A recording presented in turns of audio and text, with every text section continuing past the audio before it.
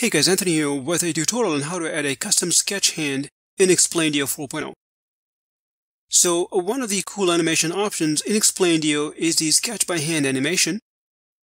There are a limited number of sketch hands that come pre-built in Explaindio.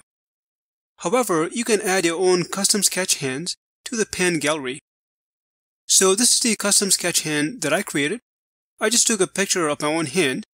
Also, you'll notice that it has a transparent background and the image is in PNG format.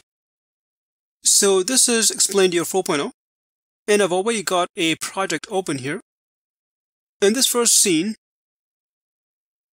I have a plain text box, and as you can see, I've added a sketch by hand animation.